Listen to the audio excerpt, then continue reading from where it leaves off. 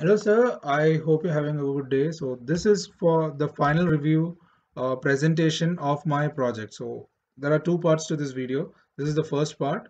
In this first part, I'll be explaining the technical description. I'll be explaining what are the theoretical concepts that goes into this.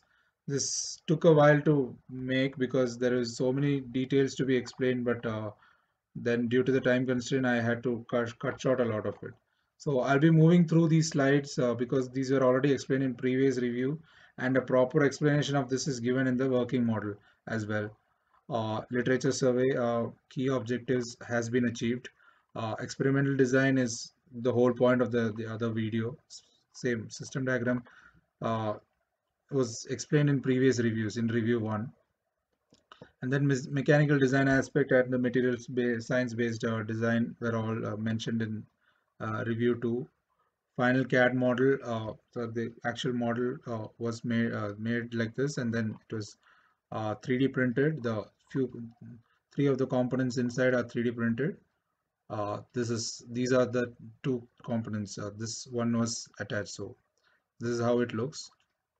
And then there is a 3D printing simulation. You have in order to 3D print, you need to use this software to do it. And then final model, as you saw the CAD model, this is the final thing. This is the system 1, and this has system 2 and system 3. System 2 is electrically actuated, and then system 3 is a material based design. So all of that is explained in detail in the second video. The most important part I wanted to focus on in this video was the electrical components. This needs a lot of explanation, a lot of theory that goes behind this, technical descriptions. So I'll give a brief. There are two microcontrollers used in this, Mega and Uno. In order to cut short this presentation, I have reduced the amount of. I have only explained one microcontroller. I have explained Arduino Mega because that's a more complex one and the bigger version of the Uno. Uno is just a scaled down version. Then there is DHT11 sensor, which is temperature and humidity sensor, gas sensor, LCD, DC motor, and there is and more importantly, the motor shield L293D motor shield. So these are the main components of this project. Now coming to DHT11.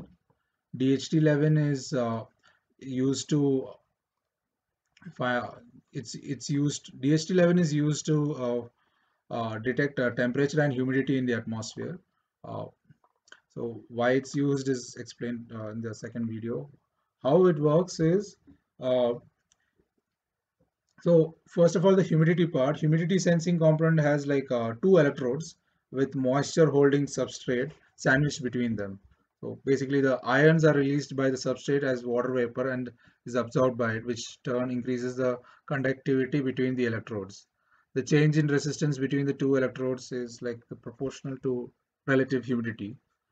So what happens is higher the relative humidity decreases, the resistance between the electrode, while the lower relative humidity increases the resistance between the electrodes.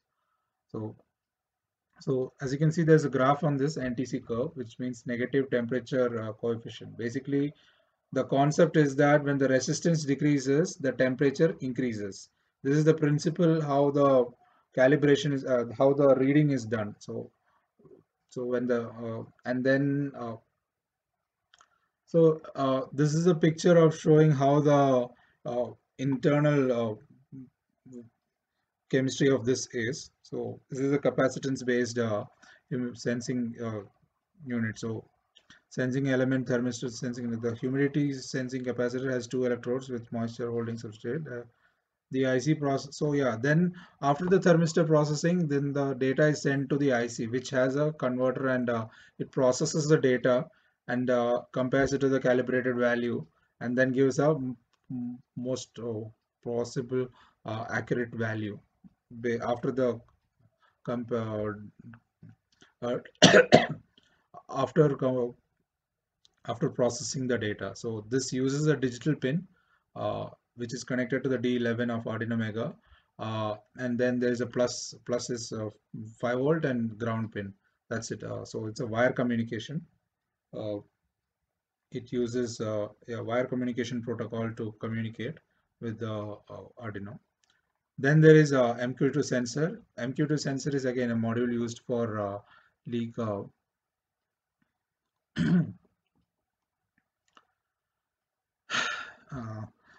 is used to detect leak detection, which is done by the digital. We didn't use digital, we used the analog part of this one.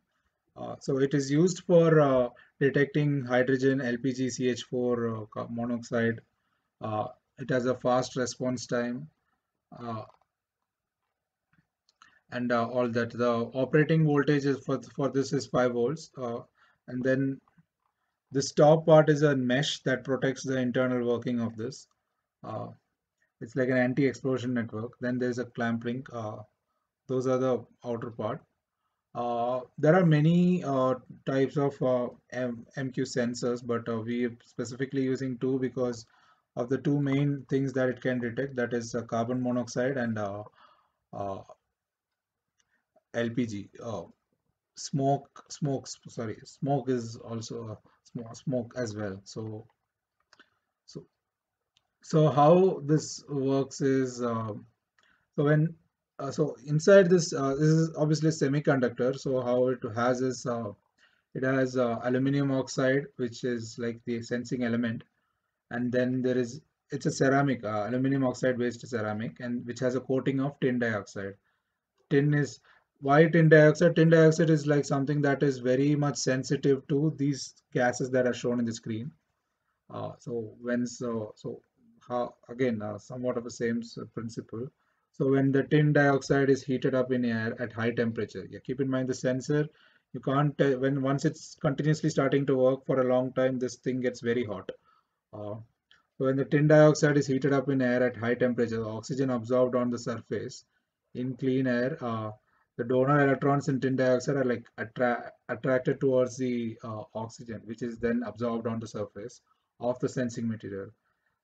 This then in turn prevents the current flow. So in like present, so in like in presence of reducing gases, the surface density of the absorbed oxygen decreases as it reacts with the reducing gases. So then the electrons are then released into tin dioxide, which again goes the opposite way and then allows the current to flow through. So current flow is increased by that. So that's how the sensor system works. Now the coming to the computational part of this has a tiny IC in it. Uh, in order to uh, take these data and then process it, and it also has a potentiometer which is used to calibrate the sensitivity of this. So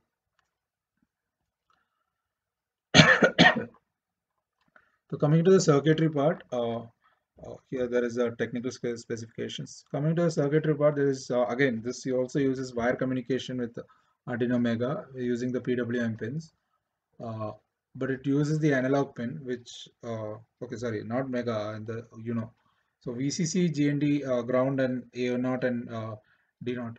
A0 is the pin that we are using in this project because we need the values of what ppm of gas is being detected. Why not use D0? Because in D0 digital output, it only detects the gas, which is not what we are hoping to look into. So left side is the technical descriptions. So that's it for the two sensors that are used in this. So the rest, all the data collection of the entire system, all three things combined is done by this particular two sensors, DHT11 and MQ2 sensor. Moving on, L293 motor shield. This is for the DC motors. Now, in order to power these DC motors, I have used these motor shields because in order to lift the weight using the gears, the spur and pin and gear, you need a lot more power. So when you use this motor shield, you are able to give more power to it.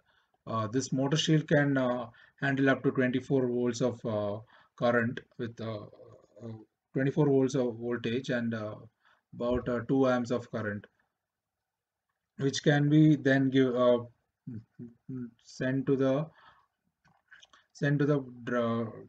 DC motor. So explaining this shield how it works is there are two ICs.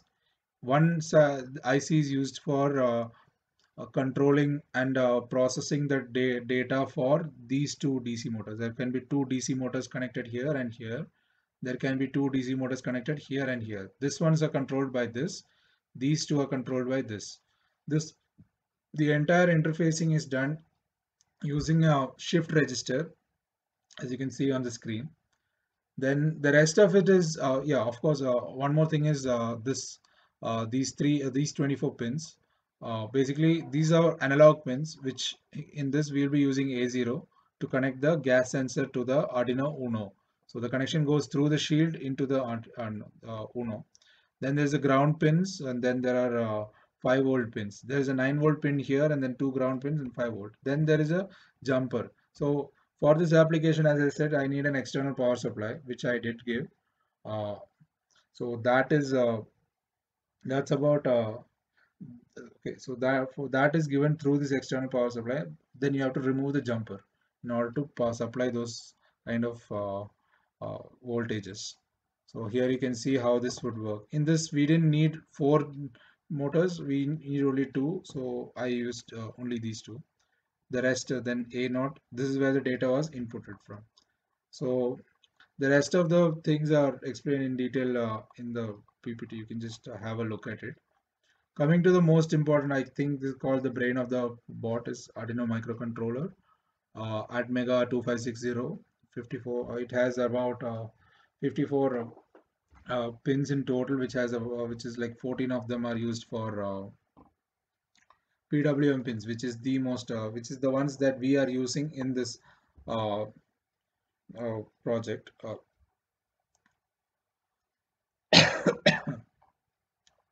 So the technical specifications is it can handle up to 10 to 12 volts of energy. We are only providing 5. Then there is the clock speed is about 16 megahertz, and it has a flash memory of 256 in order to store softwares and other codes. Then there is a RAM of 8 KB, and then EEPROM of a ROM of about 4 KB. So that's pretty much it. The microcontrollers. Sorry. So moving on.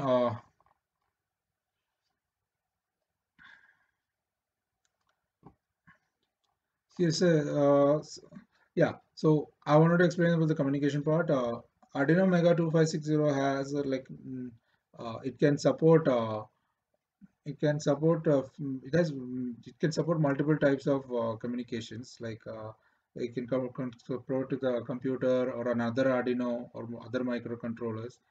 It has hardware such as like UARTs or serial communication and everything. So yeah, basically Arduino Arduino Uno Mega can support I2C protocols and SPI communications, which we didn't have to use, but they are there that we can be used. So SDA and SEC can be connected to 4 or 5 digital pins.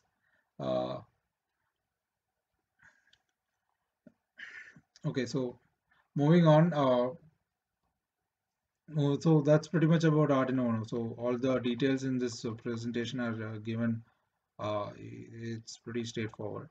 Uh, so yeah, coming to the communication details. So as you can see, the two sensors in this project were were communicating through the Omega by using wire communication. So there's a single wire that controls all the data.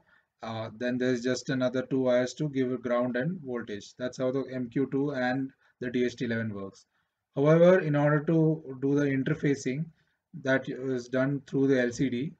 That LCD, well, usually LCDs use I2C protocol to communicate, but in order to do that, I need another module, I2C module, in order to do that. I couldn't get it in time, so I'm using the LCD itself. So if you're using an LCD alone, then there's a small chip that helps you to create the characters. That works very well with the library liquid crystal.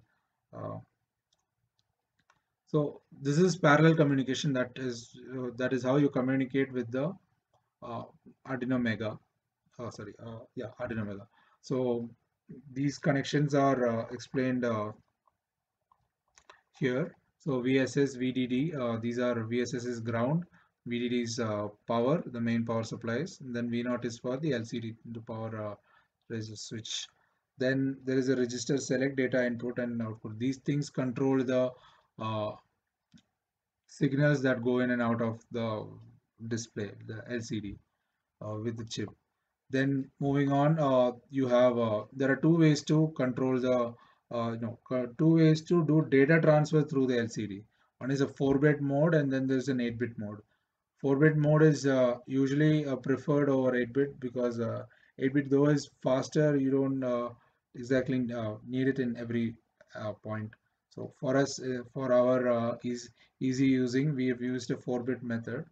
Uh, so in order to do that, there are 4 different data pins, which are D2, D3, uh, D4, and yeah, D2, D3, D4, and D5 that are connected in the Arduino Mega to these 11 to 14 pins. In the last, A and E are used to for the backlit. Some places are dark, some places are there you have to provide light. So that is determined by these 2 pins. So that's how the parallel communication works. So yeah, as I've mentioned here, communication protocols. Uh, yeah, wire communication is how the sensors work with with the microcontrollers. So as you can see, the wire protocol uses a single wire interface for data devices. Yeah, main thing in this wire communication, there is a master and always there is a slave. So master in this case is the microcontroller, and slave is the sensor. The sensor gives all its data to the MCU, which processes the coming data, and then these are the technical specifications. It uses a half duplex communication mechanism, and then yeah, thing about a parallel communication wire is it's easy to do the wiring for this. Parallel communication is a huge mess. Like there are 19, 20 wires in a very small confined space to make it work. System diagram, this is the circuit diagram for the system 1. This is supposed to be Arduino Mega, but in Tinkercad I couldn't find it. I've used Arduino Uno. Uh, then there is a temperature sensor. This is supposed to depict a DHT11. Again, DHT11 was not found uh, in the Tinkercad. Then the LCD display. All these. This is how this works. I made this thing by myself. I didn't copy it from anywhere. I made it on my own. That's why the circuits look a little messy. Sorry for that. Then this is the potentiometer, and then this is the buzzer LCD. Why all are these components are explained detailed in the uh, project description. So system 2, again, circuit is very well explained in the other video. I hope you look into it. This is the photo of that. As you can see the gas sensor is connected to this pin, analog output, and then these two are there. And that's it. The power supply. Then these are the 2 motors. Uh, in this, the motors are connected. One is connected in clockwise. The other one is connected in the opposite direction because the it has to give opposite directions in order to make the gear move. Uh, then the computer programming was explained in review 1 what it is. So basically it acts as an interface. Uh, Number one thing for computer programming is to make the processing. But another part of this is to show the data in real time. So if there is a change or sudden anomaly, this the software that's inside in the microcontroller can easily catch that and then sends the data accurately to the LCD display or suppose the LEDs and creates the accurate function. So that's what the computer programming is here for. So I want to explain the code for this very quickly. So thanks to the guys, to the people who contribute to the GitHub libraries, I was able to find 2 of the libraries, which is one is Liquid Crystal for the LCD and DHT for the DHT11 sensor.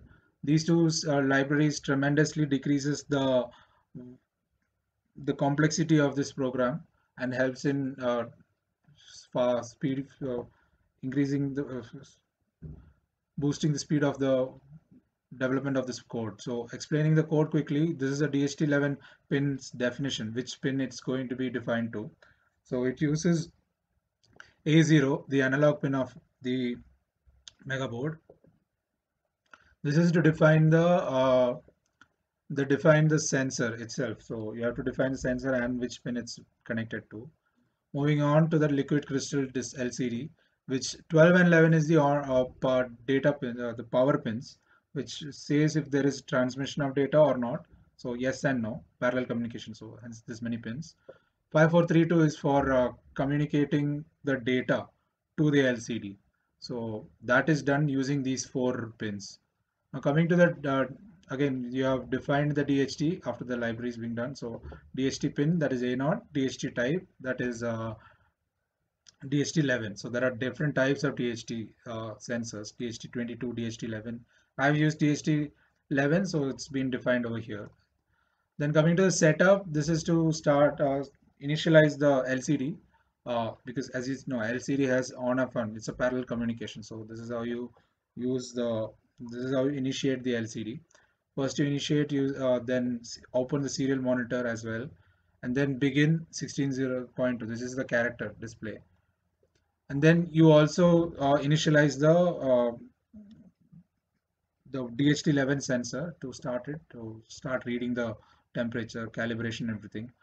Then there's a delay. And then coming to the loop part, which is what will be running again and again. DHT11 reads the temperature using this command. It's stored to the variable T, and then it clears the LCD. Whatever is written in the previous command, it will be erased completely, and then the new set will be defined again 00. Reset, and then it shows temperature, which gives T, and prints degree Celsius. Then you set it to the second line, and then you just print humid to show humidity, and then you from the detected humidity you print H. H has already been defined in setup.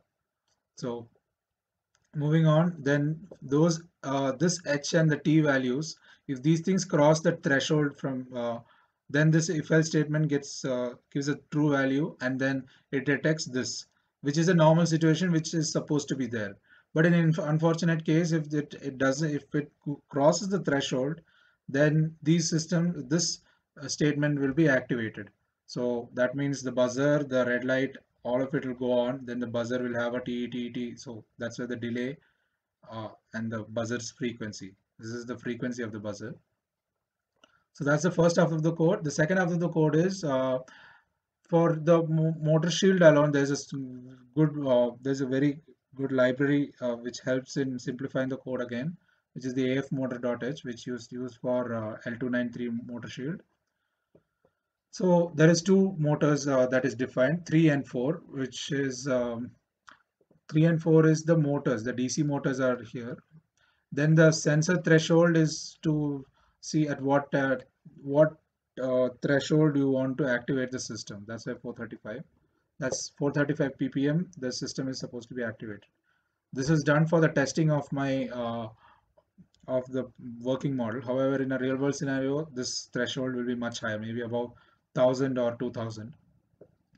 Moving on, the void setup pin modes, smoke A0. Smoke is again an analog input and output. So, and it is defined here A0. So that is here A0. This is the variable. Input is it takes input. So you start the serial monitor. You define these. First, you set the speed at what speed the DC motor moves. Just make sure that both motors rotate at the same speed. Then you give a command to initialize it. So that's what this command motor run release is used for. Coming to the loop part, again, you have to print the data on the screen, which is why we're using the analog in the first place. So you print A naught, then you print the data coming from the sensor, and then yeah, this is the value of it, parts per million. Coming to the if statement, the condition statements, if the value crosses above the threshold, that means you have to activate the motors. So this is done then 3 times in order to maximize the efficiency. I saw this in one of the projects in YouTube that they do this 3 times to not like it gives a spraying mechanism. So that's why it releases and then goes back up and then releases 3 times. And then once the threshold, once it comes down the threshold, then it just goes back up altogether. So that's what this statement does. The code for that is used in these systems are in the report. Kindly look into that. Experimental design is already explained. Thermal stress test I did because I just had to make sure that the outer surface, because see, the whole thing is about fire systems. So I had to make sure that if I had to make this as a product, it would be able to withstand the forces, the thermal stresses that could be incurred in an event of a failure. FMEA is done to find out how the weak points of my product. One of the key points is gear systems. I had to make it more reliable. Then the sensor systems, it could be made of better quality sensor systems. Outer casing basically passed the test, but fatigue is still an issue in it. Materials, the weight of the material, material could be reduced and better materials could be used. Cost analysis in total, this entire project costed me about 5,500 in order to build the whole thing up. Uh, but I don't think that's the case if I were to sell this as a product. It would cost me about $1,000 a product to actually sell it. So the 5,500 I can consider it to be like an R&D cost. Uh, Anyway, details of that is explained in the cost analysis. Constraints are explained in the working model of video. And then the results and conclusion. In this, one of the main things I wanted to focus on was I am little new to this field.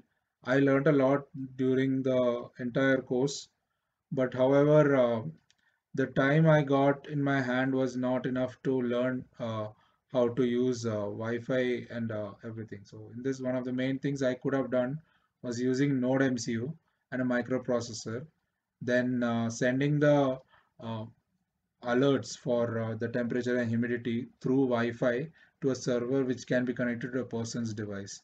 Now, for the most part, I did figure out the the connections and everything, but I could not successfully do the connection between the server and the uh, Node MCU through the Wi-Fi. I didn't have enough time to figure it out. Obviously, if I had some more time to figure these things out, I would have also included it. That could have made this project much amazing. So if there is going to be a version 2, this is what that's going to be going into the project in future. So these are things that I wish I'll maybe do it in the future. The rest of them are the rest of the things are basic modifications, but for the most part, I wish I could add a microprocessor and Node MCU to make uh, the alert signal reach directly to the authorities. Right now, it's someone has to be there nearby to hear the system, which is not ideal, but still works. So yes, so these are the things that I wanted to uh, tell you, and I hope you like this presentation, and please watch the second video to understand the working model of this. And thank you for watching. I know this is very long, but since you mentioned specifically that this has to be extremely detailed, I thought I'll put all the details I possibly can. So thank you for watching, and hope you have a good day, sir. Thank you.